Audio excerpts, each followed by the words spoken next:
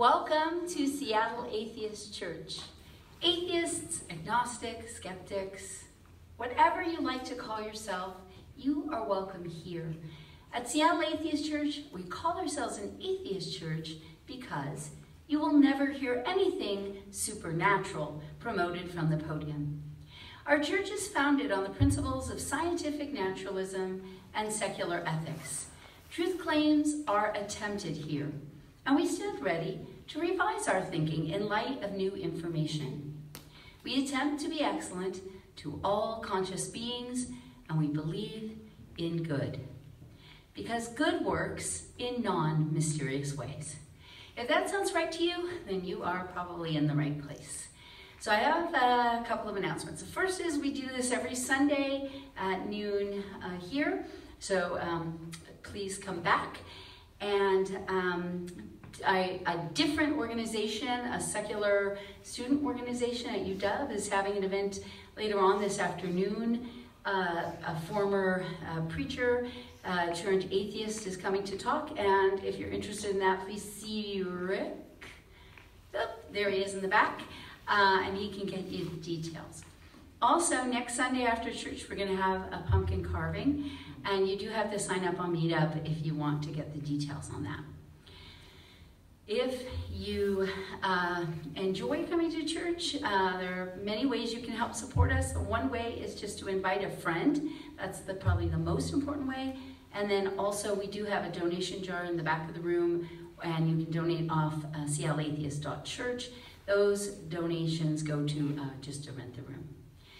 So another announcement I have is if you are going to be an upcoming speaker, please email Stephen with a PH, E-N, at seattleatheist.church, your talk description, because you don't need to know what the whole talk is going to be, but if you have an idea, just a couple of lines helps, I think, get people here.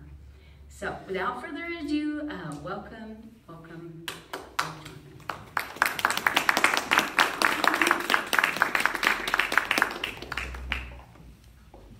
Hello.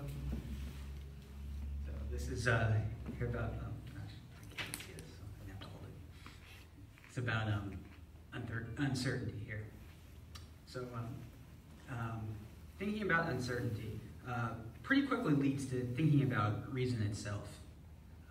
Questions come up such as, what was the reason that happened, or what was the reason this or that was said? So before I get any further than that, I just want to clarify the type of uncertainty that I'm talking about.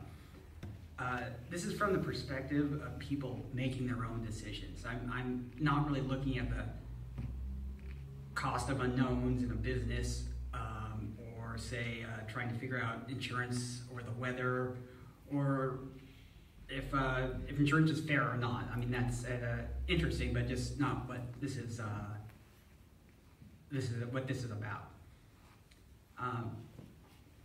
And here are some quotes that I wasn't able to work in, but I thought there were some very interesting quotes about uncertainty. The first two are some quotes that typical philosophy has some difficulties looking at.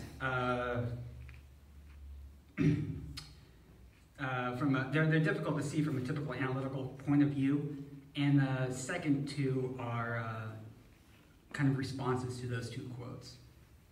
So the first quote is straightforward. Waiting is the hardest part. Tom Petty, right? Not knowing how something will end can be the basis of uncertainty, either on a personal or a societal level. It can really just drive you insane. The second quote, I really like this quote. It's from a book called The Name of the Wind by Patrick. I'm not going to say this name right. Patrick Rothfuss. And just a little setup about it's after a young man and a young woman, after a night of flirting, a guy walks the girl to the door, and they say goodbye. And after she is inside, you hear his inner monologue. And he says, I should have been bolder and kissed her at the end. I should have been more cautious. I talked too much. I said too little. And this is just a perfect example of uncertainty. It's all that you know at this point is that you are unhappy about what's going on. And there is simply isn't any data to collect to help you understand if you acted in the best way that you could, or in a good way or not. And that's just another way that we see uncertainty. And now a couple responses to those. Now this quote I don't have an author for, but it's a good quote. If we don't expect certainty or utility or efficiency, we won't be upset when they fail to appear. Uncertainty is our inevitable condition. The second quote, uncertainty is not the problem. Believing that certainty is possible is the problem. That's by Lao Tzu. We'll get to those last two quotes in a moment, but for right now you might just say, if I can find a logical reason for something, then I wouldn't be uncertain about it anymore, right? I might not like the outcome, but I shouldn't be uncertain about that point anymore. Well, that sounds simple enough. But when something comes up with a reasonable explanation for something, we have to understand that it can be a rationalization. And if this is about a subject that many people are interested in, they could be doing the exact same thing. That is, coming up with their own reasonable explanation that settles their uncertainty. I'm going to talk about this by using a story, or at least a decision from a story, to be more specific, and about the different ways to interpret a decision that a very difficult decision that somebody has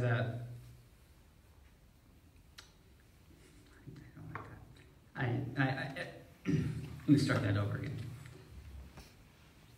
I'm going to use the same story, or at least a decision from that story, and different ways to interpret that decision, to talk about different ways that people have dealt with and talked about uncertainty and reason.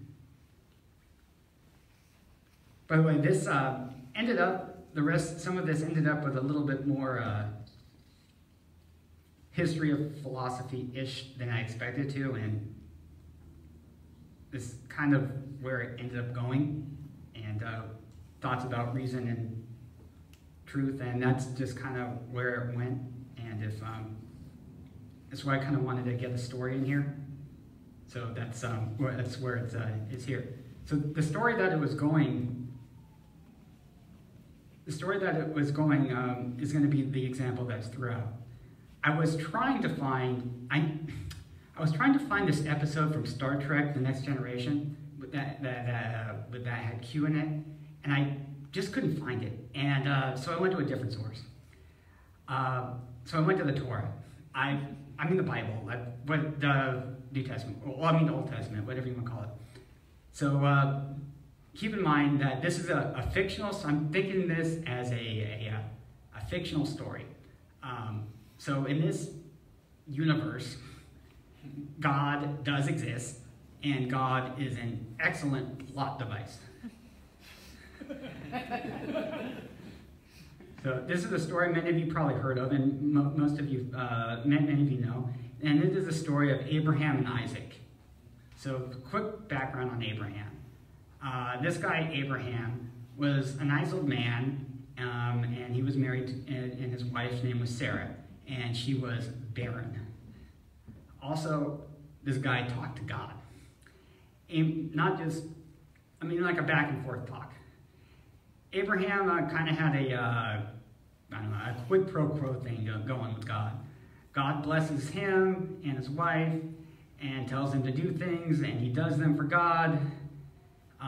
He moves to different places as God commands. Then he sacrifices animals, namely goats. Apparently, that's what God wanted, goats. And in return, among other things, Sarah became pregnant, and they had a son. Anyway, both sides were happy. And anyway, that's the backstory. And this is when things kind of get interesting. And this is kind of known basically as the binding of Isaac. And Isaac, that was his son. So one day, God tells Abraham that he doesn't want a goat sacrifice, but he wants Abraham to go up on this mountain and sacrifice his son, Isaac. So they both go up on the mountain, and Abraham has his dagger out, ready to sacrifice, ready to kill him, basically, sacrifice him. And then God tells him that he doesn't need to go sacrifice him, but go get that goat over there instead and sacrifice him in return. So he does that, and in return, God gives him more blessings. So the standard historical interpretation of this decision and the action by Abraham has really shown him as something good and even heroic. Listening to God without question. Just think about that situation and put yourself in that situation that Abraham found himself in. That decision he had to make.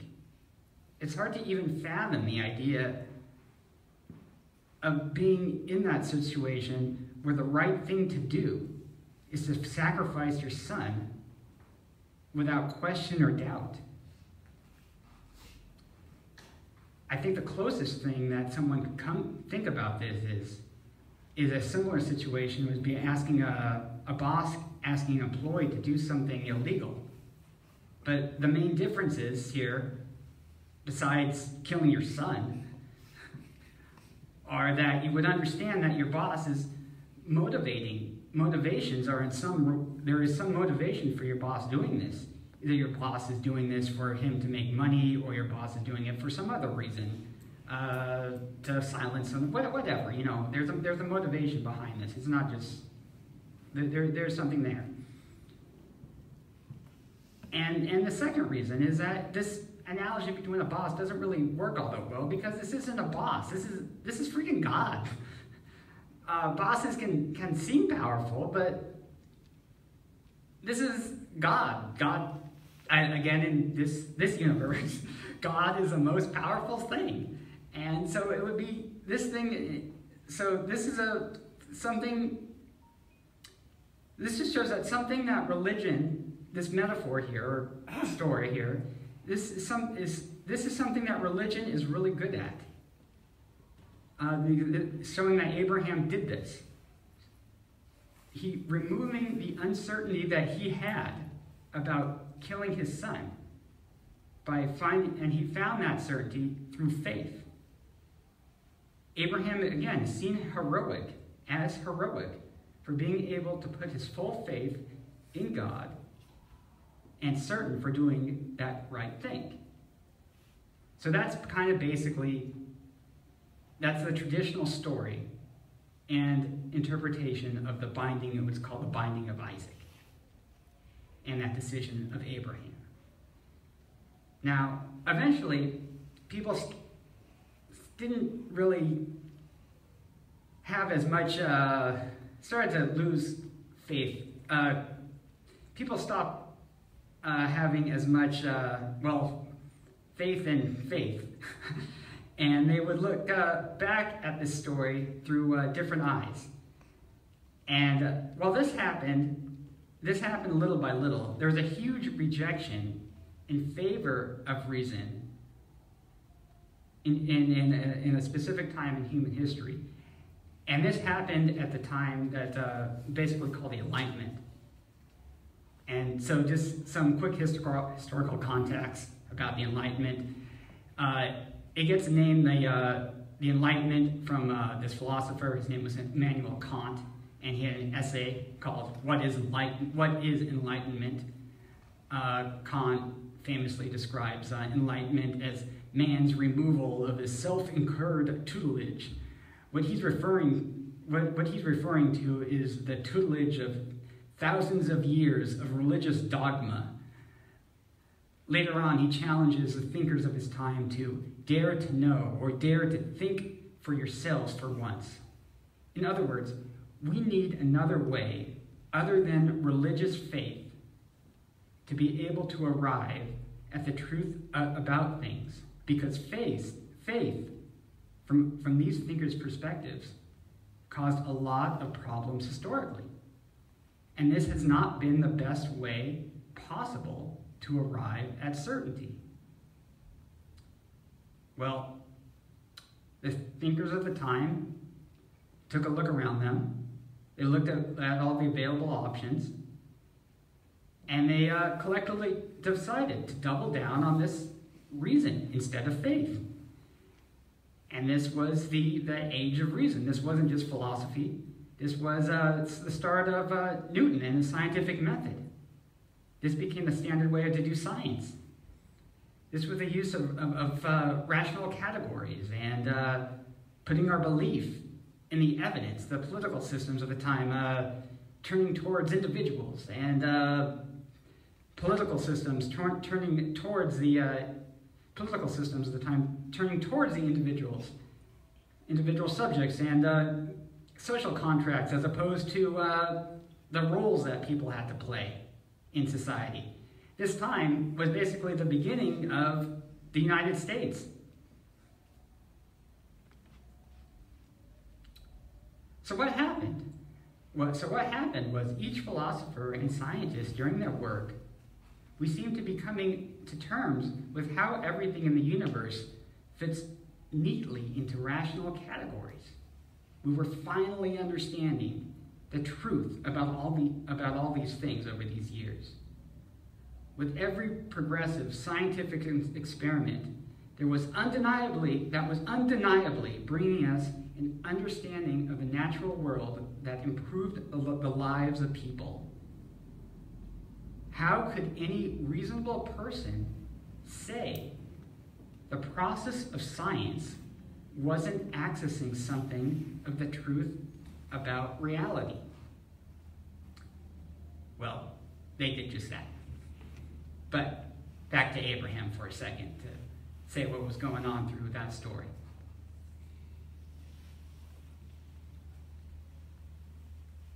At this point, a new verdict had been reached about Abraham.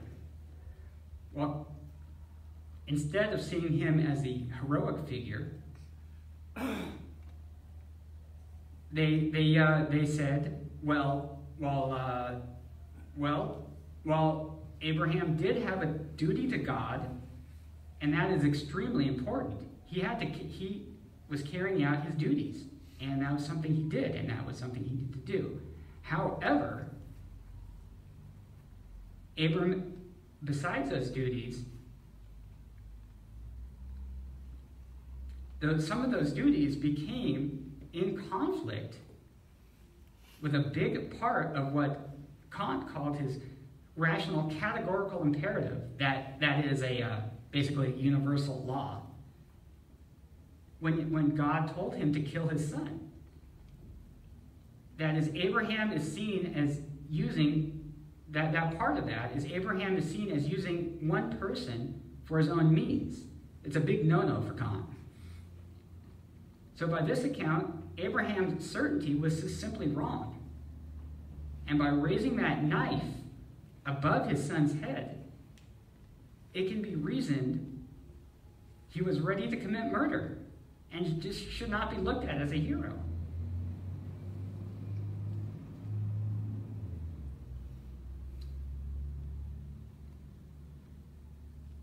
And for the last stage here, for the final. So the new strategy that had been using reason to replace all uncertainty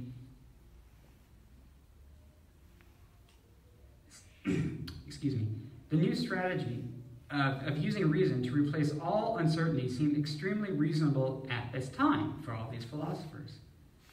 Ironically, that was exactly the problem with the strategy, that it ended up seeming reasonable at the time. Later philosophers, like Nietzsche, saw the work that had been done at the Enlightenment as an absolutely giant missed opportunity. Because hypothetically, this was a moment when philosophers could have realized that one of the biggest problems with those faith-based views of the world centered around the idea of religious certainty was certainty itself. What these thinkers did, Nietzsche said, is throw out certainty that the religious certainty that caused them so many problems in the past, and just change the criteria for what makes something certain. Rationality then becomes our new path to certainty. They just replace one dogma for another dogma.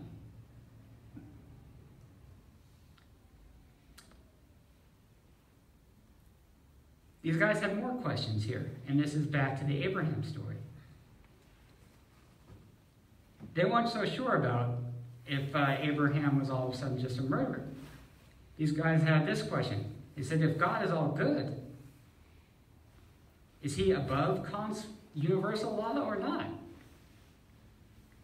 Also, if Abraham had thought this, if Abraham had questioned God, his questioning of God would basically be thinking, thou shalt not kill. And this kind of is a paradox.